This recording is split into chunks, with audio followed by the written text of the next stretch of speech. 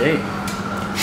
So look who I'm here with. I found Mr. Watanabe-san. So yeah, and it's been great. It's my second week in Japan. I've been staying in Tokyo. It's been amazing. Waking up at stupid o'clock. I'm not allowed to go into the onsen, the spa, the jacuzzis and stuff because I have tattoos, so I can only go there at night. They don't like tattoos in Japan at all, do they? They think I'm a...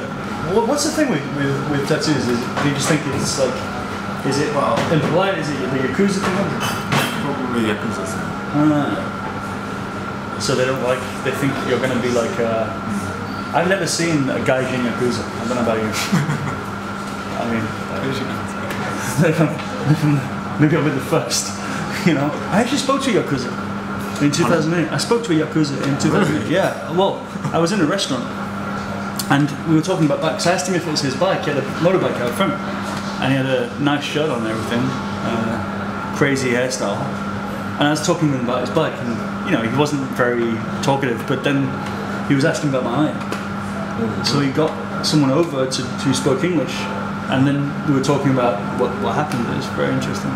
Yeah, and it wasn't until after I realised, because he was saying to me, like, I told him what happened. This is a horrible night, right? But I told him what happened, and he said, imagine, the translator said, boss man impressed, say, if you do that for stranger, what would you do for your brother? I was like, But then after I went, he was just scratching his neck, and he had big tattoos all around there. It was very interesting. So yeah, I realised after that he was like one of these guys. But Osaka is like the home of these guys. Osaka. So they're all. Yeah. Why Osaka? What's the deal? Don't really know, but Have you ever seen these guys? maybe. Yeah. Somewhere around there. So what do? They just like.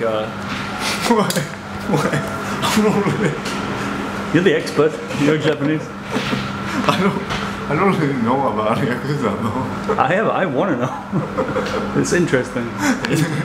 Okay, so forget Yakuza for a second. What's the deal with like the bowing? Like the more you bow, the more respect you show. I feel bad when someone bows like that at me. I'm like, yeah, because I'm like, do I bow? Like, you know what you're supposed to do? I'm like this. You know, it's so nice. You walk into any shop you walk into in Japan, I was like, everyone yells it. It's nice. Everyone's very polite here, like extremely polite, and it doesn't even seem fake. It seems real. Like they really mean it. Actually, like I would say half Huh? and half. Like as a business, they have to be polite. They have to. Yeah. So as I work in a furniture shop or something, I did some things because company, you know, want us to do that to welcome customers. But it's so nice. Even if you walk into a restaurant, like everybody in the restaurant, the chefs, the bar staff, everybody is like, it's nice.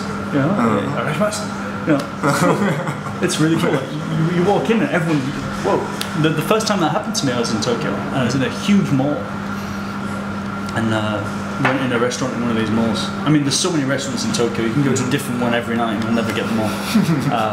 And yeah, this walked in and literally every member of staff, as we walked in, my girl and I, he was like, it's crazy. It's cool. But no, it seems to me, all the people that I've seen so far, maybe it's because I'm like a very happy person. I walk around with a sort of smile on my face. Everyone seems really like. I went into like just Muji. Just went into Muji like because you know Muji closed down and I went into one of those cool umbrellas that they have. I went to look for one of those and everybody was like super nice, super like you know. It's almost too much. Yeah. It's like too much. You know, sometimes. For us, like Japanese people, probably feel that that's too much. Some of the people think that. I think so. I can understand why. But everyone's been sort of like getting this strap, for instance. Like it's a strap on a camera. I can do it myself.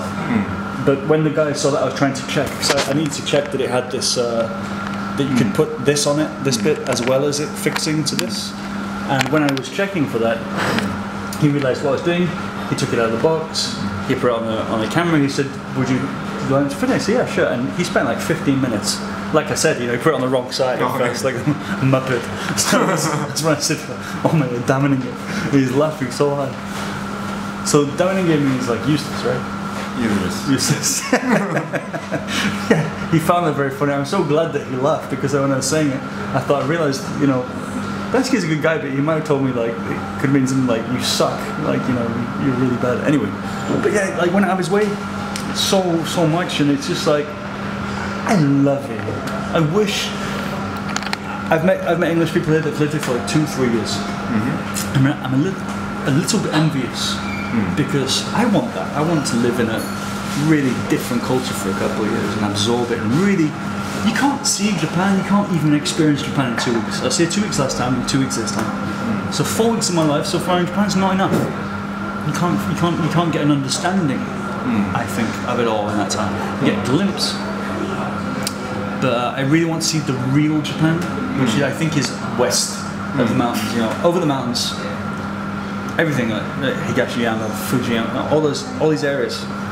Kita, Hokkaido. That'll be good. And I'm not talking about Sapporo. I mean like Hokkaido, like in the north. Yeah, proper like Hokkaido. That'd be cool. Have you ever been to Hokkaido? Yeah, once. What's it like? Oh, it's totally different from Tokyo. Yeah, of course. Yeah, it's really how do I say it? Landscape is really huge. Yeah, of course. I really want to go. What? Yeah, don't be embarrassed. It's a camera. Well, you look good on camera. You're. I really like that. Yeah, I think. It's similar. It's quite atmosphere of Hokkaido. It's quite similar to England. Yorkshire or some kind of thing. Like Yorkshire Dales. Yeah, Yorkshire Dales. Yeah. I'd love to see it. It reminds me of the Yorkshire Dales. Interesting. It's so funny hearing you talk about Yorkshire Dales. It's like I spent a lot of my life in the Dales. I love that. So what do you do to stay? What do you do in your spare time? When you have your free time, when you're not working, and for you, I don't mean like with your wife, Aya. I mean like what do you do in your spare time? What are your pastimes, leisure pursuits? Recently, I'm doing kind of some filming. All right, don't stop filming. No, this is the Daisuke interview. This is gonna go. This is a very famous piece of footage. What have I done? Just doing some, trying to.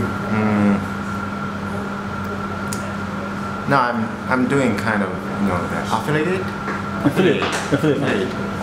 Yeah, building a homepage and doing something. Yeah, I'm doing that. But isn't that just like work? Isn't that like work? It's not actually work. It's your passion. Your passion. Yeah. Making money or something. Yes. Okay, but what is it you're going to do with the money? Like, what will you spend the money on? What do you want to do with the money? Giving me an idea. Yeah. I don't know. Just traveling. Good. Yeah. Traveling to Norway then, yeah? Yeah. Please come to Norway. Oh yeah, definitely. Please, you must come to Norway. It's very cheap. Is it? Unbelievable. Like my ticket from Oslo to Bangkok to Hong Kong, from Hong Kong to Shanghai to Osaka, the bus to Tokyo, and then Narita back to Oslo. You know how much all that cost? I don't know, maybe like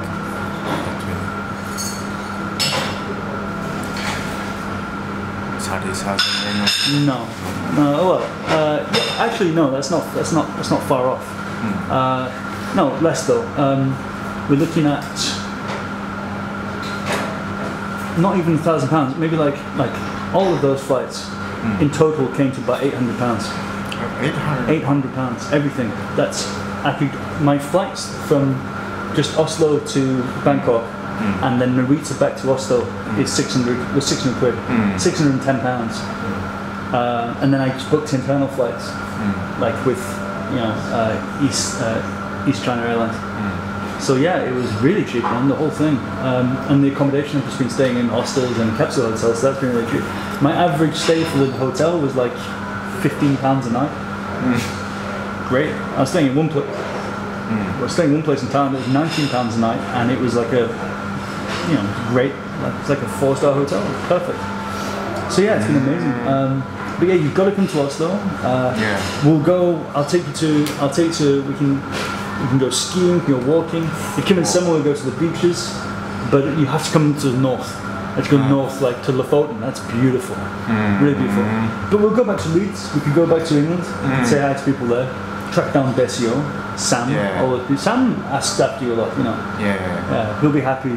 He'll be happy that this is going on. You see, there you go. You see, you can say hello to Sam. There you go. That's why I'm filming. look who I found. Found Dai. This is amazing. And now I say peanut butter or something. Say peanut butter. Peanut butter. There you go. Japanese people can't say peanut butter. It's so funny. Peanut butter. But we can go.